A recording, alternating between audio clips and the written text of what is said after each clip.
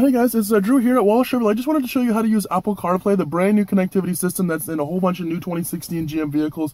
I'm in this brand new Silverado here with an iPhone 5 and a cable. Just thought it'd be a great time to give you a quick little video. So if you hop into a new GM vehicle, easiest way to tell if it has CarPlay is if you have this icon that says projection.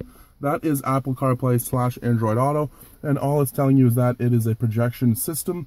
Once you plug the phone in, as we'll see right here, phone goes in the USB. There's my phone down there. It says CarPlay, and instantly, if we look at that icon, it will turn into the CarPlay, and there we go.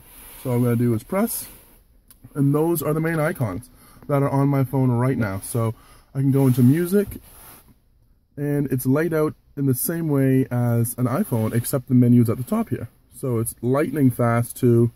I only have one artist there as well, but as you can see, go into all that stuff.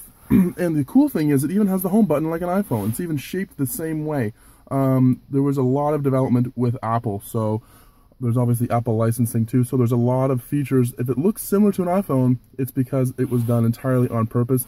And one neat feature too is if you hold the home button just like on your iPhone, you can ask Siri to do all sorts of stuff for you.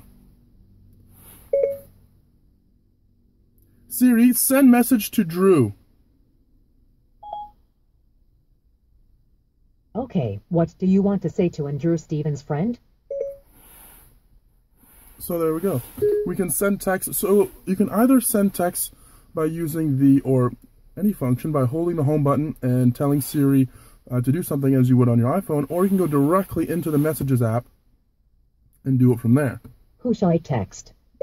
So you can have incoming texts read to you, and you can also send texts while you're on the move. However, those incoming texts will not be shown on the screen, unlike the messages you have already received, which will be shown here. So you can access those messages, the names of your contacts, and it will show you the most recent messages. But if, say, you have received a message while in the vehicle, it will not show you those messages because it wants you to keep your eyes on the road. And you'll also see on here it says iPhone as well. So that will tell us if we're using Android, obviously Android.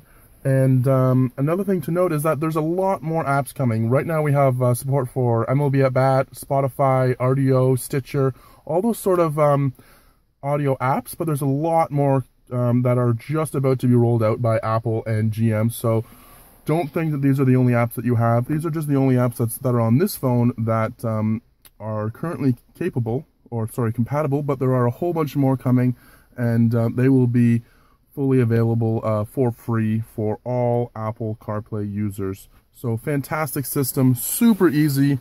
Pull it out, and away it goes. And then back to the home screen. There's your system that says projection again. But again, we can do everything here. Plug it right back in. CarPlay, and again, this does not need Bluetooth or Wi-Fi or 4G, anything like that. This is because it's a corded system. We're not using any data, anything like that. The only time you're using data, just to be quickly aware, is if you're using the maps. So if you go into maps, you obviously have to have your locations turned on as well. I don't on this phone, but if you do, then you're using data. So just be aware of that. Then we're going to touch that home button again. Awesome system, guys. I highly recommend you hop into a new 2016 GM vehicle. Check out CarPlay / Android Auto because it is the simplest and easiest solution that I have seen so far for connectivity. And GM is the leading manufacturer in rolling out this technology. So awesome job, GM. Great system, and can't wait to show you guys in person. Thanks so much for watching, guys. We'll talk to you soon. Thanks. Bye for now.